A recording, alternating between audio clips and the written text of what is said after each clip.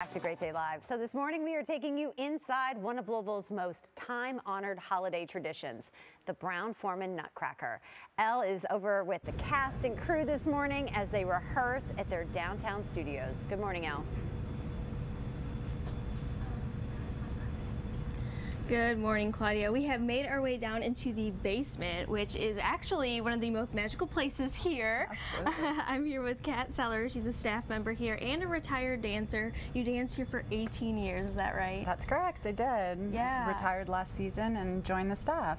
Oh, that is so cool that you still are connected with it, because it really means so much to you. I mean, this organization has a huge part of my heart, and it's been wonderful to be able to contribute to it in a different way. Yeah, and so I feel like a lot of people don't realize that not only do we have local talent from Louisville, from Kentucky, but you actually have dancers from all over the country and around the world too. Yeah, we have dancers from Russia. We have dancers from all around the United States who come here and make Louisville their home. In fact, I'm originally from Toronto, Canada.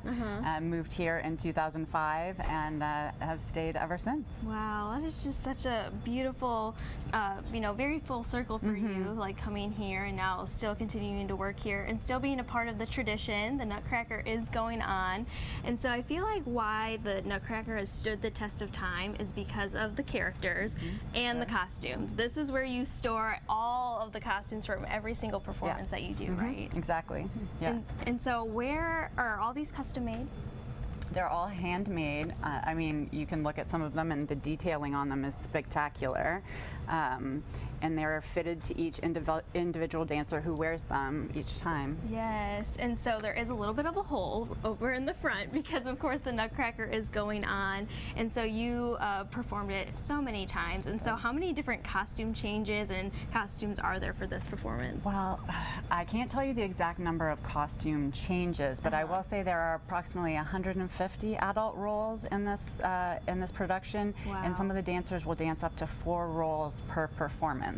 So if I had to guess on a number, I'd say hundreds of costume changes per performance.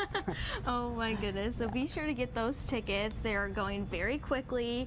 Make it a holiday tradition for you and your family. You can get those tickets at LouisvilleBallet.org. So coming up next is actually rehearsal time. The dancers are getting ready, and so we're going to take a look behind what all they're working on today. Back to you, Claudia.